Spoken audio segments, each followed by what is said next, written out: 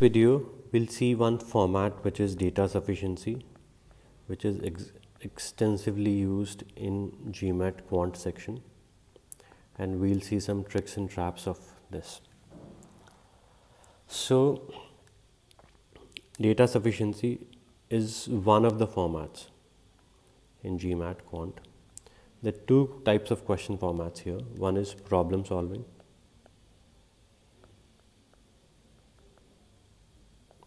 wherein there is a question and there will be 5 answer choices. Okay.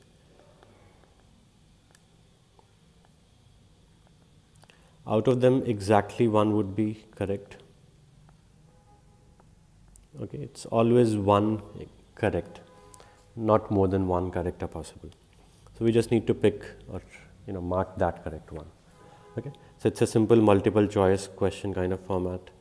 Okay, everybody must have seen this kind of formats in some exam, so that's not really a problem. Data sufficiency is another kind of format that is used very extensively in GMAT quant section. So let's see what is this format. Let's say the question is, there will be some question, what is x? Okay, we need to find value of x, let's say. So that's plain simple question, what is x? Okay, there is nothing given about x. Then there will be two statements, statement 1 and statement 2. Okay, now the question's format is data sufficiency. We need to figure out which statement is sufficient to answer the question.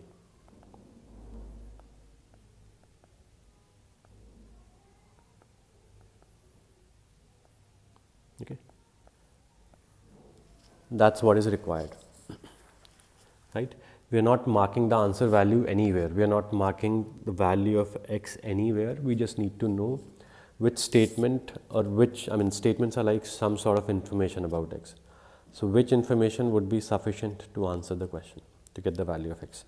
That's what we need. Okay. Let's see the answer choices. So every DS question will have same answer choices. Okay. Answer choices will remain same always. Okay. Pause this video for a minute.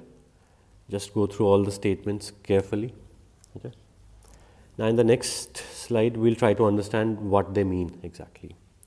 Statement A means, answer choice A means statement 1 alone is enough. Okay, this word alone is important. Okay, statement 1 alone is enough, 2 alone is not enough. That's what answer choice A is. Okay, so as we know, there will be two statements, statement 1, statement 2. What we'll do is we'll see what information is given in statement 1 and what answer we can get. Okay, question was what is value of x, so what values of x we can calculate from here. Then we'll see, let's say we got some value from there, then we'll go to statement 2, and when we go to statement 2, we need to forget about the statement 1.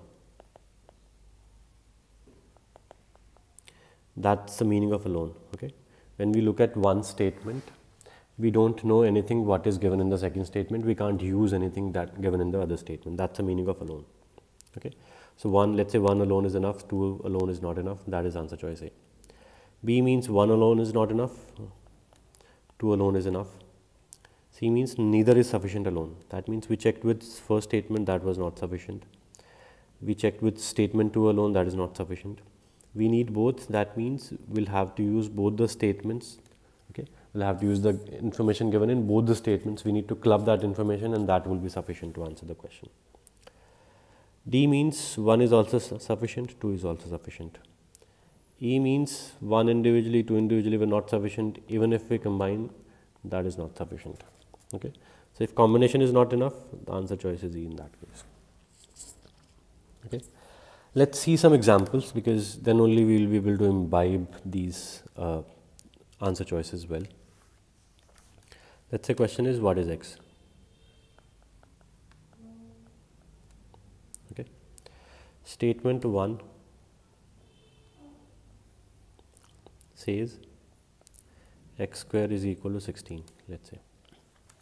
Now every statement is like some information about x. Okay, our job is to use this information, okay, and find the answer to the question, okay, which is finding the value of x from here. So in what kind of questions we need to find a numerical value,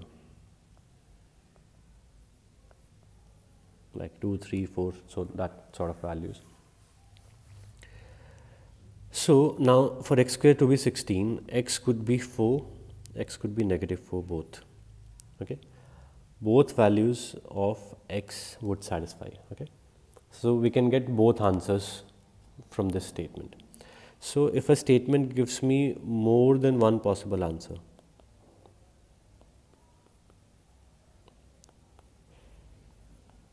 okay, more than one values are possible, that is not sufficient.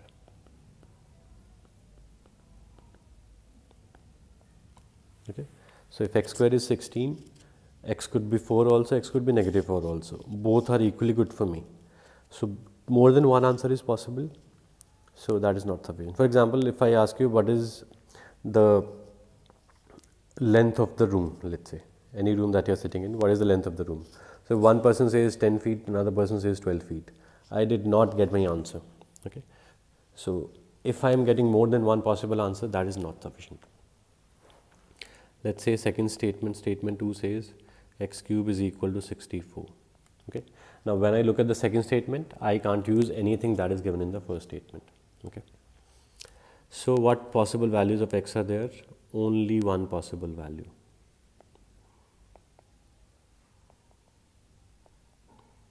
Okay, so that is sufficient. Okay, statement is not sufficient only if more than one answer is possible. So only one possible answer here, only one value of x will satisfy this statement, that is sufficient. Okay, so first was not sufficient alone, second alone is sufficient, answer here would be B. Okay, one alone is not sufficient, two is sufficient, that is. Now let me change the second statement. Statement 2 says x is positive, x is greater than 0. Now what values of x will satisfy it? Multiple values. Okay, if x is supposed to be more than 0, it can take so many different values, so not sufficient. Now 1 is also not sufficient, 2 is also not sufficient in this case. Now we go for combination. Combination means I'll use both the informations together, or I'll take only those values of x that will satisfy. So I'll take only those values of x that will satisfy both the conditions, both the statements. Okay. Now if you see, 4 satisfies both. Okay, 4 will satisfy this also, 4 will satisfy this also. So 4 is a possible value.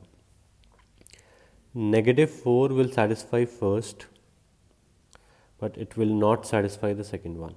Okay, so -4 as a value does not satisfy both the statements.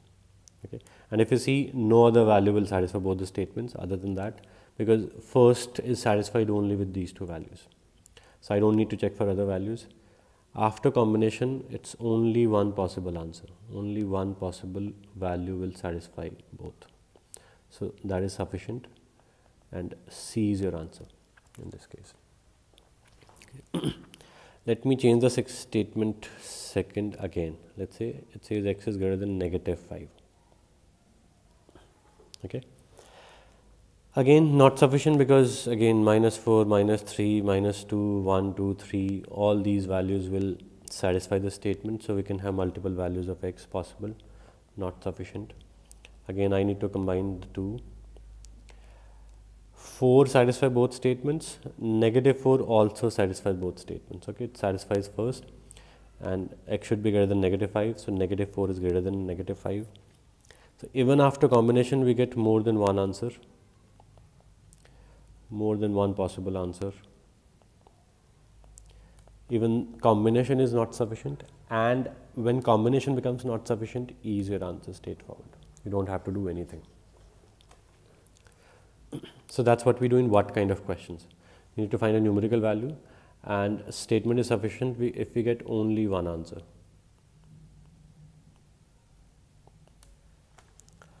Now, there could be is kind of question also. Is X positive? Okay. So, if I ask you, is it a Sunday, Monday? So, I'm expecting a yes or no kind of answer from. So, in this case also we will try to figure out yes and no cases, that's it. For example, first statement says X is greater than -3, let's say. Okay. So, this is 0, this is -3, this is greater than -3. Okay. So, now X could be negative also, X could be positive also. Okay. Like X could be -2 also, X could be 2 also. 2 would be a yes answer. We are asking is X positive? X could be 2, yes positive. X could be -2 also. That's a no answer. Yeah, X is not positive. Okay. So, if we get both yes and no cases, that is not sufficient. Okay. If a statement gives me both kind of answers, that is not sufficient. Let's say second statement is X is less than 3. Again, this is 0, this is 3. It says X is less than 3. So, again it could be positive also, it could be negative also, it could be a yes answer also, it could be a no answer. So, not sufficient, we are getting both kind of answers. Now, first is not sufficient, second is not sufficient. We combine the two. Okay, combine the two means X should be greater than -3 but less than 3. So, that means this is the common area. Okay, that will satisfy both the statements. So, X could be anywhere on this region, this common region. Again, it could be positive also, negative also, it could be yes answer, it could be no answer. Even combination is not sufficient, E would be the answer in that case. Okay. Now, let's say I have one statement which says X is greater than 2. Okay. So, on the number line, this is 2, this is 0. So, more than 2 could be 3, 4, 5. Now, multiple values are possible for X, but we are not concerned with multiple values, we are concerned with yes and no cases, and here we will get only yes case. Okay. If X is greater than 2, X can only be positive. Okay. So, this is sufficient because we cannot get a no case. Okay. We cannot get a negative or 0 case. So, this becomes sufficient. Same way, if a statement says X is less than -2, this is 0, this is -2. It says X is less than -2. So, -3, -4, -5. Again, multiple values are possible, but what are we looking at is yes and no cases. So, every case here would be a no case. Okay. -3 is a negative case. I mean, question is X positive? X could be -3, no, X is not positive. X could be -4, no, it's not positive. X could be -5, no, it's not positive. So, every time we'll get a no case. So, this is confirmed no. That is also sufficient. Okay. Confirmed yes or confirmed no, both are sufficient for me. Okay. Remember, it will not be sufficient only if we get both yes and no cases. If we get only one case, that is sufficient. For example, on a Monday, if somebody asks you, is it a Tuesday? Okay, you will say no, and that's a confirmed answer. That's not a problem. Okay, so confirmed no is also sufficient. Let's take care of this thing. Let's take one more example. Is X greater than Y? Let's say that is the question. First statement says X minus Y is greater than 2. Second statement says 7X is equal to 5Y. Okay. Now pause the video, take a minute or two and try to solve the question. Try to find A, B, C, D answer. Try to see which statement would be sufficient. Now let's see, how do we see it? Okay, Y is subtracted from X. Okay, and the result is greater than 2. Greater than 2 would be a positive value always. So it's always bigger number minus smaller number for the result to be positive. It will always be it like 6 minus 2, so 6 is bigger. Be it minus 2 minus minus 6 is also greater than 2. I mean, it's equal to 4, so greater than 2. Now, minus 2 is bigger than minus 6. Okay. So, be the numbers positive or negative, it will always be a bigger number minus smaller number to get a positive result. So, this is sufficient. Okay. We will get only yes case, we will always get x is more than y. So, first is sufficient. Now, first is sufficient, I can't mark any option as of now, I need to evaluate second statement also. Second statement says 7x is equal to 5y, so I can say x upon y is equal to 5 by 7. Okay. Now, x is equal to 5, y is equal to 7 will satisfy it, and this is x smaller here, so it's a no case. Okay. Question is x bigger? It says no, it's smaller. Now, most of you, or a lot of you if not most, would have marked it sufficient, ki x is smaller. But is it the only possible case? Now see, if x is equal to negative 5, y is equal to negative 7. This will also satisfy, x by y is equal to 5 by 7. But in this case, x is bigger than y. Okay. X is negative 5, y is negative 7, x is bigger. This is a yes case. Okay. So we got a no case, we got a yes case, that also this becomes not sufficient. So first sufficient, second not sufficient, A would be your answer. Okay. So mostly what happens is, in DS questions, we take positive integers. Okay. Instinctively we take positive integers and we forget about number could be negative also, number could be 0 also, number could be a fraction also. Okay. Okay. Instinctively we think of numbers 1, 2, 3, 4, 5 and so forth, but the numbers could be minus 1, minus 2 also, negative also. Till the time the question doesn't say x is positive, that means negative cases can also exist. X can be 0 also, x can be a fraction also, like 1 by 2, 1 by 5. Okay. If the question doesn't say x has to be an integer, then x can be a fraction. Okay. So mostly these cases give me different cases. For example, we took negatives here, we got a different case. We got a no case here, and when we took negative values, we got a different case, the yes case. Okay.